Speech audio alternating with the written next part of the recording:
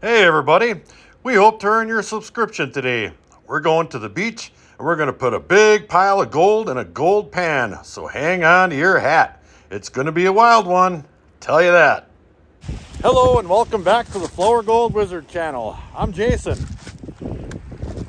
That's Rigby and Moose, my mining partners. We're part-time gold prospectors based in Wisconsin. Today, we're going to work the beaches of Lake Superior. There's all kinds of gold to be had around here, believe it or not. And we are going to find it today. I found a new deposit here, and I think it's going to be something quite special. And there's a couple of bugs. I brought some help. We have Junior Miss Wizard and Blanky and Mrs. Wizard over there already looking for cool rocks. So I got all my gear down here, a little bit more than I would normally have, as you can imagine. So we're gonna get set up and get the show on the road. Back in a bit.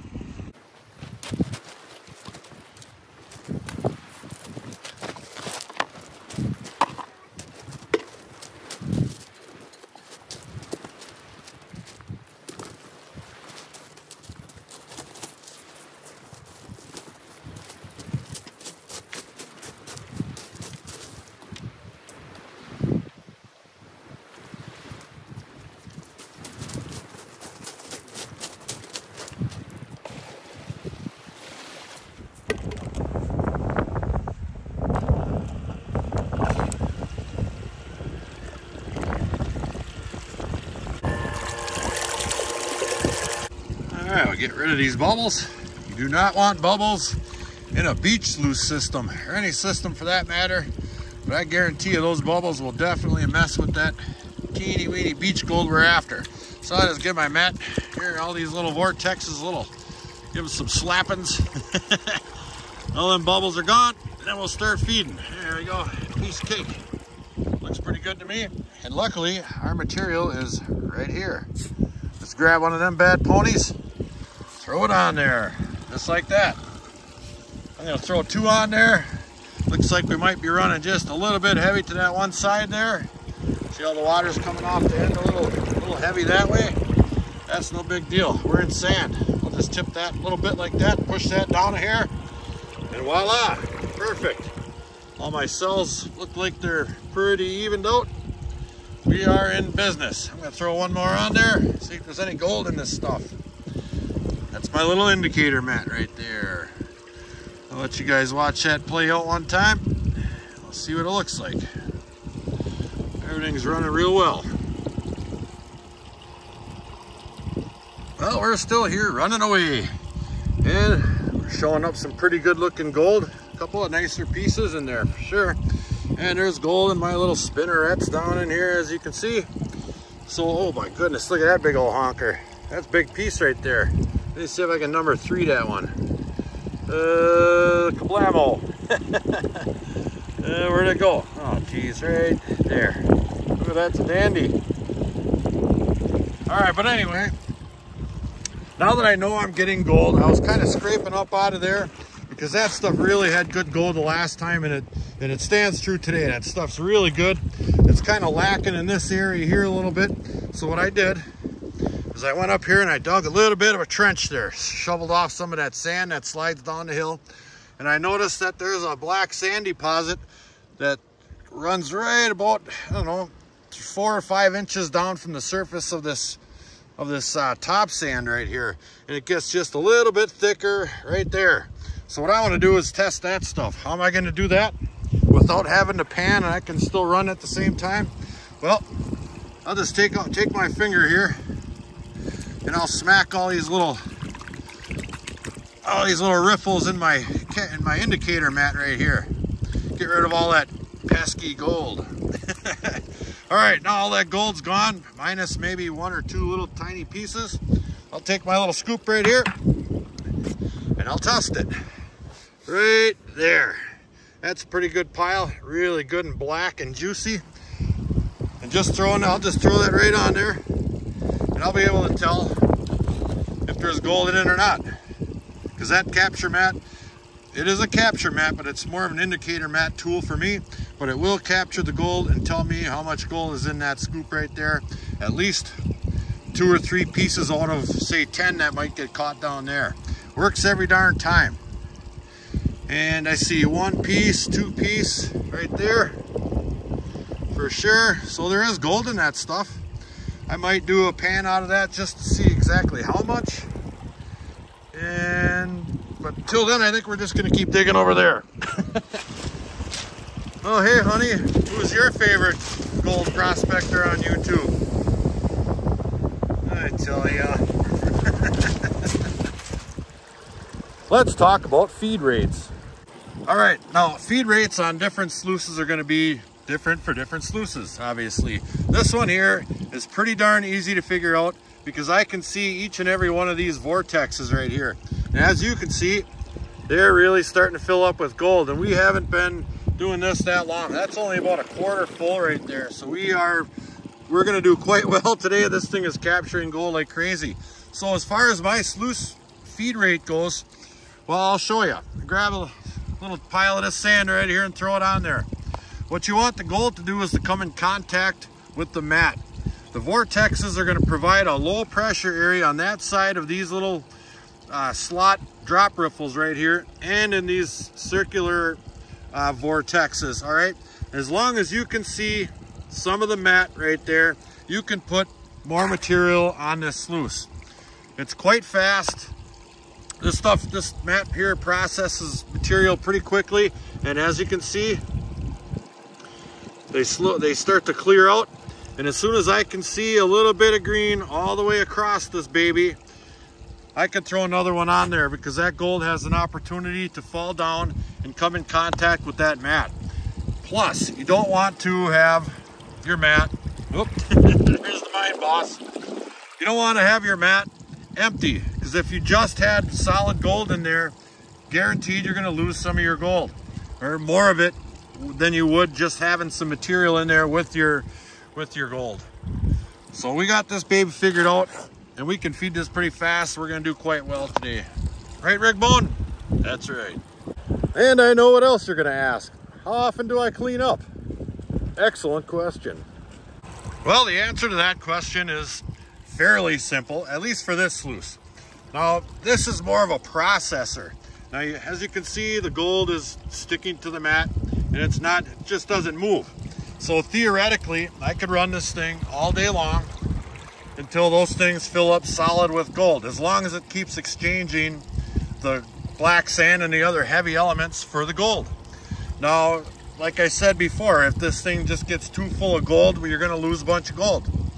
So there's probably a balance in there somewhere, but I wouldn't think that I'm going to find so much gold that I have to worry too darn much about it. So what I'm going to do is I'm going to run as long as I possibly can without doing a cleanup, just to see a really nice cleanup. And P.S. last time I was here, I had my sluice sitting right on that green pail, just because it was more of a test situation for this sluice, and now that I know it works excellent and that gold does not move at all, I'm going to run this baby as long as possible. So before I had to clean out every time that got full, now I'll just slide it out of there, dump it, throw it right back under there, and keep running away. Yeah. Prospecting tip 3,412. Never be embarrassed to lay on your big blankie. That's right. Prospecting tip 7. Now, just because you see gold in your sluice doesn't mean there's gold in there. Or wait. That's exactly what it means. I see gold in each and every one of these. There's a whole bunch up in that indicator mat. All kinds of gold in all them round ones and these long slots. Now I've got 2.5 gallons run right there, and I just want to see what we're capturing. Let's take a look. Oh boy.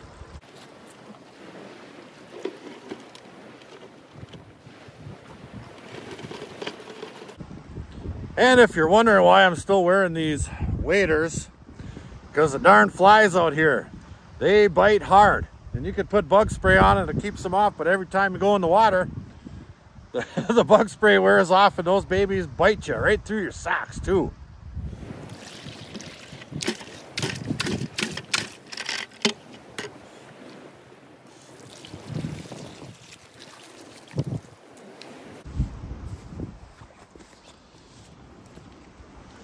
All right, I'm gonna do that one live. So let me put that in 3, just to show you how much gold is in that. 2.5 gallons right there. Right about there, looks about right. And I'm gonna lose some of it because it's gonna float away on me. But there is, oh my goodness, that's a lot. Yeah, that's gonna be a nice pot. Oh my God, look at that big piece right there.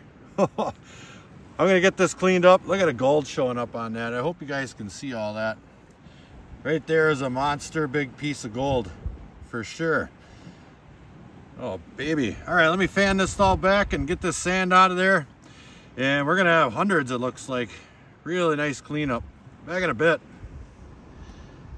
And kablamo. Look at that. That is 2.5 gallons right there. That is absolutely amazing. Let me see if I can get down into that big one right there. Oh, look at that. That one's way bigger than any of the other ones. We couldn't be happier. We're gonna do awesome today. Those girls are down there, way down there looking for cool rocks. I hope they realize that each one they pick up must be carried back to the truck. What a day, I tell you. We are gonna absolutely crush it today. I've been spending just a little bit of time doing some filming, and I apologize if you can hear the wind because I can feel it slapping me in the head. But it's a beautiful day out here. So now we're just gonna run, because I wanna put as much gold in that sluice as absolutely possible. And like I said before, I don't even know if theoretically we might not even have to clean up. Let's put that to the test. See if we can't fill that thing up with gold solid. P.S. We're back to moving rocks. That's just got the best gold. I've been testing this whole darn time. You clear these rocks off of here and you get down to that black layer of sand right here underneath all this cobbles and yellow sand. This stuff here is just full of gold. So we're gonna keep running that stuff. I'm gonna start afresh. Got a little bit of gunk in there. So we're gonna start off with a whole new batch of fresh water. Well, and then we're gonna run and probably have a snack. And I'm out here just about to grab me a fresh pail of water. Just looking at all the awesome rocks around here. Like that one. Pretty cool, huh? There's millions and billions and trillions of billions and millions of them. I hope they're not filling 2 whole pails up. Oh my God. Hey, Mrs. Wizard, what you got in your pouch there? Oh boy. Prospecting tip number 12. Always be prepared. Right, Rigby? It's snack time. Let's take a look at this here snack bag they brought. We got some heart-flavored or heart-shaped Cheerios or something. Oh, we got a couple pieces of, I don't know, string cheese or something. And some jicama. Blech. That's right, always prepared. Let's take a little look in my chair here. That's right, meat sticks. All right, one for the baby boy and one for Big Rig. He needs that. He's a hard-working miner. More big pieces. That's right. She's loaded up. And he wants another snack. That's an interesting one. And the little lady's moved over here out of the wind a little bit. That tree's blocking the wind. It's chilly out here. Wind's coming right off that big lake right there. And I got my sweatshirt. Well, I'm gonna do another cleanup here. Things are looking real good. I think I got 3 or 4 pails run through this particular cleanup here. And if you can see that, I'll try to get in there. Those things are loaded with gold. Look at all the gold packed up in those little spinnerets. And I did notice that the gold back in the one here goes all the way down. There's a bunch all the way down to the bottom here. And I've been feeding it in there mighty fast. I'm sure I'm losing some out of my tailings, but I guarantee you I'm capturing well above 85% for sure, and I'll settle for that. If I can run twice the material and get 85%, in the end of the day, we're gonna have more gold. That's a guarantee. Now we're not leaving quite yet. But before I forget, I just wanted to show you exactly the deposit we're working here. Now you can see, there's the beach right there, all them cobbles, and that goes down about a foot. See that? And then right here on the bottom, there's this layer of gray or tan sand, but it's really, really dense. You can't even hardly poke your finger through it. And then right on top of that is this black sand right here. Now some of that's about ½ inch thick or so, but that's the stuff. The gold is sitting right on top of that black sand right there, mixed in with it, right on top of this real dense layer. I'm really putting some pressure on that, and you can't even poke that stuff. So that's why that gold deposit's sitting down inside of there. All this stuff up here is really loose and dry, and then it kind of creeps on down here and really starts to get compacted right there. And we are absolutely pounding it. Back at her. Well, we're getting out of here. We ran a whole pile of pay dirt off the beach, and it's getting a little chilly. It's starting to rain a little bit, but I know we have a whole big galaxy pile of gold. So we're gonna get the heck out of here, go get something to eat, pick it up back at the shop.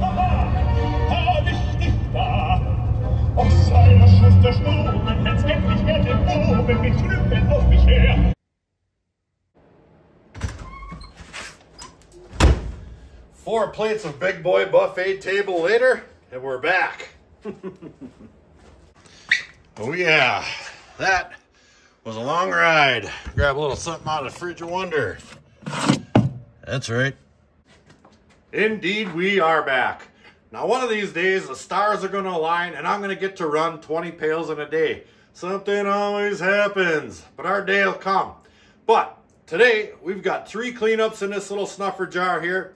Now, I realized after running that system for a couple of times now that I could probably just do 1 clean out at the end of the day and have a third of this to bring home and just pan away. But there's a little bit too much there for me to pan right now, so I'm going to take the time to run it over my 3-inch VDR cleanup sluice.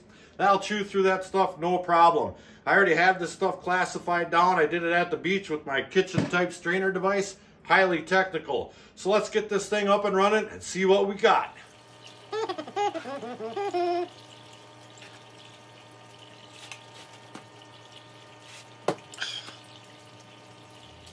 All right, now I got that sluice over here. I'm running away, just letting it clean out a little bit. And this is the little bit off the bottom of that pan. I dumped all that snuffer jar in a pan so I could scoop it.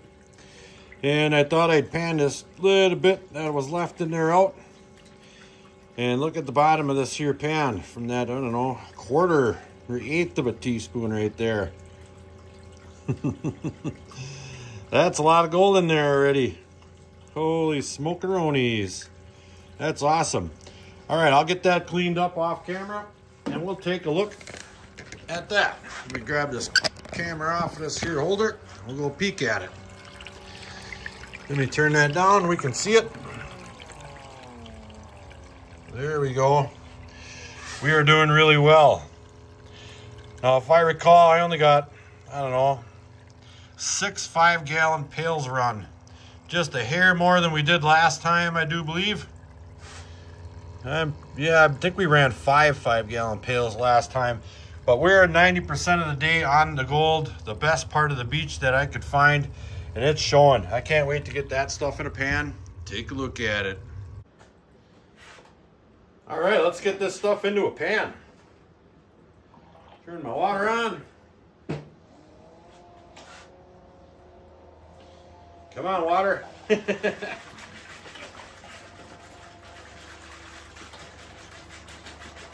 There we are.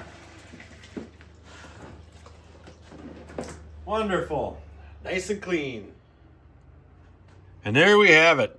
That is awesome right there. Look at some of them bigger pieces in there. We did really well. I'm convinced that where we're digging underneath all those cobbles is producing way more bigger pieces than I'm typically getting. See if I can get that into a smile. Oh, Kinda, it's bouncing off my big fat belly.